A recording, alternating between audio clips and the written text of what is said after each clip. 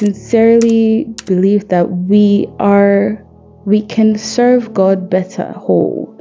Sometimes we want to sweep our hurt and our past and things that we need to work out. We want to sweep it under the carpet of, dare I say, faith. Hi guys, welcome back to another episode of the Honey and Milk podcast. I'm your host Bernice Dauda, and this is basically one of the coolest places to be at because we get to sit with the Holy Spirit to learn about all things Jesus through the Bible, through the scriptures, and through our experiences. If you're new here, welcome. Get seated, get comfortable. If you're returning, nice to have you back. I hope your week has been kind to you. And yeah, let's dive into today's topic. So today I'm going to be trying to answer a question: is therapy a sin? Because there might be some takes on this question. Some people are on the side of, yes, there's nothing like, I really do understand that it is a declaration of faith to say that, okay, all things are cool and everything. But I think there's also an aspect of that is also not biblical. That's why today we're going to be diving into that question: is therapy a sin? And then we'll do that by, first of all, breaking down what therapy is, and then seeing if there are scriptures stating whether it is a good thing or a bad thing, if it's a sin or not. So before we answer the question, is therapy a sin? I'm going to first be talking about the definition of therapy so that we kind of understand what therapy is actually all about. Because sometimes we just think that therapy is to do with, mental health. Yes, there has been a boom and a trend concerning therapy counseling for our mental health and mental wellness. So yes, therapy does cover that, but therapy is a little bit more than just for the mental health, okay? So what is the definition of therapy? Therapy is a treatment intended to relieve or heal a disorder. So it comes from the Greek language, and the meaning of the words as the original Greek words that it came from, it means to minister to treat medically, and healing, right? So therapy is a treatment intended to relieve a disorder. What is the meaning of relief, actually? What does it mean to relieve someone of something? To relieve is to take a burden from someone or to free someone from a tiresome responsibility. And when looking into the word therapy in the sense of the medical term, since that's majorly what it actually means, like to heal a disorder. So you also want to take a look at it from the medical aspect. What does the medical community think about that word therapy, right? And it says it is to treat both mental or physical illness. It is a tool that the medical community uses to rehabilitate patients. That is to restore to a condition of good health. And it is also said that most of this therapy program use several sessions. So you're gonna have to not only come one time, but to come over a period of a duration of time, however long it takes. And the goal of it is for you to be restored to good health. To restore something, it is to bring back its original shape, or rather bring back to its wholeness or wholesomeness. Yeah. And it's very interesting because therapy is really, really connected, or rather the whole goal of therapy is to bring about healing, is to bring about wholeness. It is done through several programs. So there's also programs called therapeutic programs. So that's physical therapy. That's if you have an accident and you lose the ability to walk. So that is, you were able to walk before, or maybe you were not able to walk before, and due to some circumstances, maybe through medicine or prosthetics or any other thing, you're trying to regain the ability to walk or you're trying to gain the ability to walk, depending on if you ever had the ability to walk. And it takes these physical therapy sessions, it takes you having to go back and having to try and having to build that strength in order to gain back the restoration or the wholeness or the ability to use your legs, in this example, obviously, to walk, right? So when we talk about therapy, when we talk about healing, when we talk about wholesomeness, then in the definition of therapy, we can already start to see a connection with the Bible. We can start to see God's mind and God's heart regarding that word therapy, or rather the activity of therapy. And I want us to take some examples from Jesus, of course, because that's what this podcast is all about. It is, learning more about Jesus, and in order for us to walk like Christ, because that is the definition of Christianity, to be Christ-like. So that is why this podcast is very into learning more about Jesus. It is so that we are able to walk and be like Christ upon this earth, So we're going to be taking the example from Jesus. And I want us to, because we're not only talking about healing in general, we're also talking about the activity of therapy. That is to bring about wholesomeness. It is to offer an activity and offer a program where someone can be restored to their whole, restored to a condition of good health, right? And I want us to take it from, I don't know exactly where it is, but it's somewhere in Isaiah. And it is where it says that Jesus was bruised for iniquities. The chastisements of peace was upon him, and by his stripes we were healed. That begins to demonstrate how Jesus's crucifixion, it is like opening up a therapy program, where everyone that comes into this session comes into the faith of Jesus Christ, believing in him, believing that his death and his resurrection is substitutes our own death and our death and our living, which is why we're able to die with him and also live as him. Sorry, this is a whole other topic, but basically what I'm trying to get from this is that Jesus opened up a therapy program for us to be healed, for us to be made whole. And there are also examples both in the Old Testament and the New Testament of how Jesus was very, very compassionate about healing people. Another example, I'll also put the scripture below, is where he was at a synagogue and there was a lady bent over and it was Sabbath, and I believe it was the Pharisee or the teacher that was there in the synagogue was not too keen about people coming to be healed on a Sabbath, because Sabbath was dedicated as a day of rest where the law at that point was like nobody should come for healing on that day. But Jesus, being Jesus being Jesus, and Jesus being the image of God, showed the true definition of God's heart regarding healing. He doesn't see it as work. He sees it as a necessity for our souls, for our bodies, for our spirits. And back to the story, there was a lady bent over, and Jesus called her out and started a story or a parable, an example basically, asking the Pharisees that if they had a son, or if they had a child, or if they had an ox that had fallen into a ditch on the Sabbath, would they not go and rescue that child or that ox, from the ditch on Sabbath? And they were like, yeah, like most likely they would, And he then says, then why is it that this daughter of Abraham cannot be loosened on this day?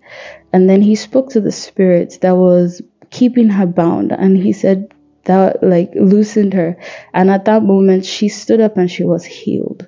So that is an example of Jesus not seeing our healing and our wholeness, as work. He sees it as a necessity for us ourselves. So we also should also understand that therapy is an investment to our health and to our wholeness. And actually, I sincerely believe that we can serve God better whole. Sometimes we want to sweep our hurt and our past and things that we need to work out. We want to sweep it under the carpet of, dare I say, faith. Where we say, okay, I'm a new creation in Christ, which is very, very true, actually. But then, due to the fallenness of this world, there are some things in our past before we're saved that tend to also mar the way we look at the world, mar the way we walk in this world. And when we subscribe to therapy, be it therapy through men, because the Lord can also give the gift of men, or therapy through prayer, or therapy through any way that the Lord leads you to. Before we end this episode, I'm also going to talk about how to start this journey, or what to do in order to make sure that this journey is not one of just where you get lost in it, basically, right? But what I'm trying to do right now is to say that or rather to show the importance of therapy physically, therapy mentally, therapy emotionally, therapy relationally. The whole point of therapy, it is to restore you. It is to relieve you. It is to aid your healing and your wholeness, okay? And then in Luke chapter 4, verse 18, when Jesus stood up and read a passage in Isaiah talking about the scope of his ministry, like that's what I would explain that verse to be. He says that the Spirit of the Lord is upon me in order for me to heal the brokenhearted. So to heal the brokenhearted was one aspect of his ministry. And I'm just going to bring out two scriptures to kind of explain why that is a very, very important thing to heal the brokenhearted. So in Proverbs 15:13, it says that a glad heart makes a face cheerful, but by sorrow of the heart, the spirit is broken. And then to understand the extent of a broken spirit, we're going to go to Proverbs 18, verse 14. And here it shows that a broken heart, that the problem of a broken heart is by saying that the spirit of a man can endure his sickness, but who can endure or bear or survive a broken spirit? So when your heart is sorrowful, it can lead, or it points to a broken spirit. And a broken spirit can't survive or bear the grunt of a sickness, which would allow that sickness to overwhelm a person. So it can also be seen in life and in experiences, because there are some sicknesses that when you see a person that is cheerful or that is still of good cheer, it tends to aid the process of health and healing, right? But then when a person is very down and depressed and is just hurt, it tends to slow the process of healing. So that is to show that even with physical ailments, right? Now I'm also talking about how we tend to also focus on physical illnesses and neglect mental illnesses, which is why the trend of mental health coming up is very important. But it also should not be taken to the extreme where you allow your emotions and your mentality to cause you to collect sicknesses that you necessarily don't have. So it has to be balanced. It has to be balanced because your emotions are indicators, but they are not the driving engine of what and who you can be, okay? And because of the obvious nature of our physical illnesses, we tend to focus on physical ailments and neglect mental hurt. But God never neglected that aspect. Jesus said that he was here to heal the brokenhearted. He is very interested in you being healed in every aspect of yourself, spiritually, through he wants your soul whole and renewed. He wants your body whole and healthy. And just as the health of our bodies are important to God, so also is the health of our hearts. Jesus is interested in your health, and he is interested in your healing. And one of the ways that I think I already spoke about that, like one of the ways that God can bring about that healing is through men. But I want us to understand that the goal of healing would actually come through the entrance of light, which is knowledge or understanding. So be it that that's why I said it can come in different ways, right? You can find your healing by praying, by reading the word of God. And God can also help you to get a good counselor, a good pastor, that when you sit under his teachings, it brings about light, it brings about understanding that helps you to be loosened from whatever is holding you bound, be it sickness, be it strongholds or whatever. Yeah. And I would say, like, if you're one of the people that just kind of want to breeze through life without taking the time to invest in your wholeness, you really, it's like you wanting to put a band-aid on a wound that needs surgery or that needs sutures, basically, and it's going to get worse over time. It's most likely going to get infected, and then something would happen that would kind of be like the peak of it, and then you might start to cry and be like, oh God, why did you let this happen?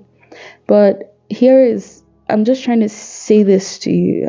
I kind of want this to be a warning to you that God wants you to take your time before it gets too late to start to heal that wound, start to go through the process of healing, just start. That's the best way to say it. Just start, right? But I'm not going to tell you to just start without giving you tips on how to go about this. Because to everything, there is a balance. So just like how when you're wounded, it takes, you would prefer not to go to a fake doctor. You would want to go to one that is certified, that knows what they are doing, that is good at their job, right? These things, these wounds, and be it physical therapy or mental therapy, whatever you want to do, it is going to leave you vulnerable. And you want to be in environments that will help you and aid you than make it worse, okay? So I'm going to say like 5 tips, I think. five tips. Number 1, find a good and trained godly therapist, someone that is of the same faith as you, someone that is of the same doctrine as you, because you do not want to go to someone, be it mentally or physically, that will open up your mind, because the whole point of that place is for you to be helped. And you don't want to go and open up your mind and your hearts to someone that will not lead you to Christ. Find a good, a trained, a godly therapist. Very important, okay? Number 2, if you're asking yourself, where can I find these people? I want you to know that God has his remnants. God has his remnants. And in order for you to find these people, you have to ask the Holy Spirit for help. This cannot be done without prayer. Yes, there is an element of men, but there will never be anything without God. And you need to pray. You need to pray. You need to pray. You need to read the word of God. You have to make sure that you are in alignment to Christ with everything you do. Number 3, you have to commit to the process of healing. Just as how when they're banding you up, or like doing surgery on you, it's going to be painful, it's going to be uncomfortable, it is not going to be pleasing all the time, but the fruit of it is going to be good. So you have to commit to the process. Even if you do find someone that can help you, you also have to be willing to meet the person halfway, or rather some way. Yeah, so you have to commit to the process of healing. You have to be dedicated, and you have to be able to allow the people that you have allowed to work whatever you want worked out of you. You have to commit to it. Number 4, I think I already said this actually. This is a repetition, but it's worth repeating. You have to do this journey with God. Everything from the beginning to the end has to be with God. You have to let God hold your hand. You have to cry to God. You have to rant to Him. You have to do this with God, through prayer, through reading the Word, through meditation, through however He leads you to do it, through forgiving. Forgiving is a huge one. You have to forgive and let go of some things sometimes, most times, all the time. So you have to do this with God. You have to let Him hold your hand. Never let go in every point of it. In the things that you understand, in the things you don't understand. God is okay with you asking questions. God is okay with you expressing yourself to Him. You have to do this with God. And the last one, number 5, very important. You have to believe that you can be healed. You have to believe that there is an end. You have to believe there is a purpose to the whole process of healing. You have to believe that there is nothing God cannot fix. You have to believe that just as how God is very interested in your life, He is very interested in you being whole. He's not going to start something and finish it. A verse is even coming to my head that He who began a good thing shall bring it to pass in the perfect day. I'm pretty sure I'm paraphrasing it wrong, but I'll put it below, okay? So the last thing is that you have to have the faith that you can be and will be healed, okay? Right. That's all for today. Please follow me as we bow our heads in prayer. Heavenly Father, we say thank you for this session. We say thank you for the hearts, thank you for the minds, thank you for the people that you have led to this video, God. Heavenly Father, I ask by your grace, by your mercy, that whoever needs to start the journey of healing, O Lord, that you help them. Whoever is on that journey, O God, that you keep them on it, that you hold them and you never let them go. Father, Lord, for those that have ended it, Lord, I say thank you.